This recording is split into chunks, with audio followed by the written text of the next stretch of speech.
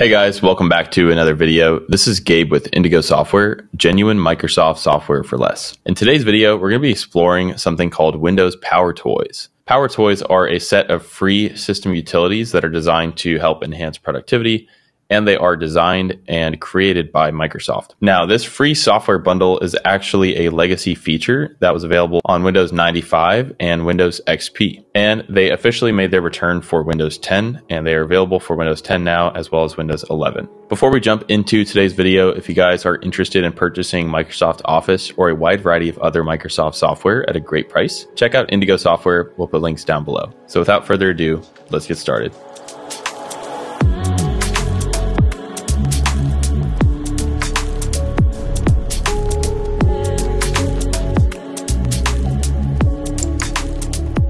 All right, so we're going to start on the download page for Microsoft Powertoys.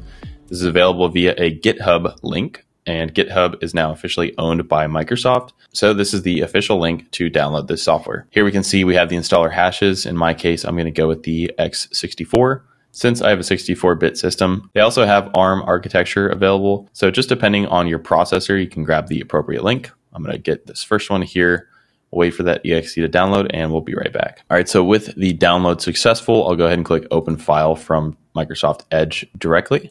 Let's go ahead and minimize this so you guys can see what we're doing. All right, so we have to agree to the license terms and conditions and then hit install. All right, installation has been completed successfully. We'll hit close on that. And we can see within Powertoys, here are our sets of different tools that we can have access to. So we'll go ahead and run through a few of these to show you guys kind of how it works, and you can start getting familiar on your own. All right, now the first Powertoy that we're going to explore is the Windows Shortcut Guide. This is a guide that's going to help us get familiar with the Windows shortcuts that will help us navigate the operating system fast and effectively. Now for the shortcut guide, my activation by default is Windows Shift/. If you're on Windows 10, I believe it's Windows key just by itself, and you hold that down for about 1 second. So we'll go ahead and hit these together, and then boom, instantly we get access to our first Powertoy. So we'll now see an overlay of the different Windows keyboard shortcuts. These are all shortcuts that can be used while holding down the Windows key. For example, Windows key and I is a pretty popular one. We'll pull up the settings. And let me go back into the Powertoys guide so we can just show you guys another keyboard shortcut. Display and hide the desktop is Windows key and D. Let's try that.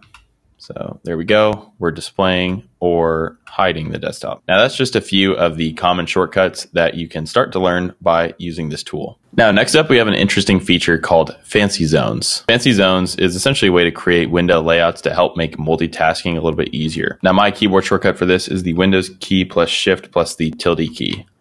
So we'll hit that, and here we have our FancyZones editor. All right, so once inside of the FancyZones editor, we have some options for different default layouts that we can use. And this is going to divide these sort of snap-in windows that we can drag different applications into, and we can sort of multitask by doing all of these at once.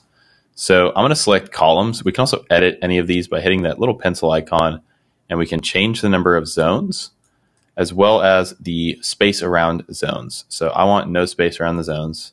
And then we also have a highlight distance. So we have various options here for how we want to configure this. I'm going to go ahead and save mine. Actually, let's go back to 3 zones. There we go. So I'll save it like that. And then basically all we have to do here is we'll grab a window and we'll hold Shift, then we'll click and drag, and it'll snap it in place just like that. I'm going to do the same thing here with Photoshop. So Shift, click, and just like that, we've snapped Photoshop in. And then I was also looking for something in the Microsoft Store. So I'll put this in the final column. And I could simply drag these out of the FancyZones, or I could just close the application, and then we would just need to use the Shift key to put these back into the FancyZones. All right, next up, we have a cool feature called PowerRename. Now, this is going to allow us to essentially batch edit file names. And it's a pretty cool feature, especially for people like me that either have batches of photos or even batches of video clips. Now, we have this on, which was set on by default. In order to use this, I'm going to open up a folder here. I'm going to go to this memory card that I have plugged in externally. And here's the folder in which I want to rename all of these files. All right, I'm going to grab all of the image files. So I'll hold Shift and select the entire batch here. Sorry, these are MP4 files. So these are video files. I'm going to right click on these. And then in this little accessory menu, we're going to hit rename with PowerRename. An important note to make here is that if you have file extensions, and you want to make sure that you keep that file extension. I'm actually going to change this to file name only. So we will not be adjusting the extensions. And then this is where the cool part of the feature comes in.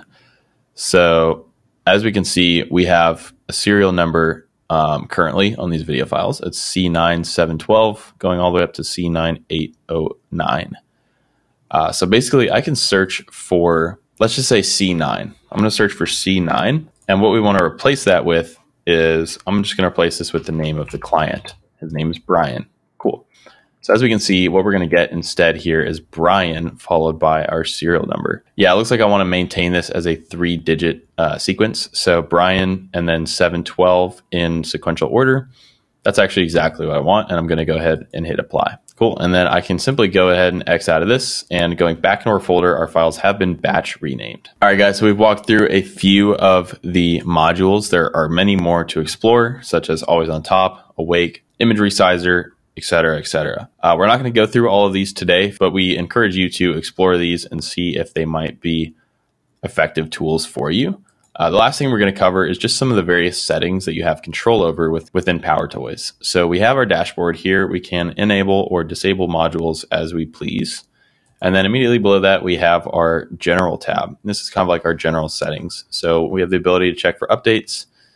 We can switch to running toys as an administrator. We can enable or disable Powertoys to launch during startup. I'm fine with them actually running at startup. We could back up and restore settings, and we could allow experimental features. All right, guys, that's going to do it for today's video. If you have any questions about any part of that process, drop those in the comment section below, and we'll get back to you as soon as possible. Again, if you're interested in genuine Microsoft software at a great price, check out Indigo Software. We'll put links down below. Lastly, we strongly encourage any specific video topic ideas that you may want for us to cover. And if you want to see a part 2 to this video where we explore more of the Powertoys, be sure to subscribe to our channel as we plan to release that in the near future. So thanks again for watching, and we'll see you guys next time.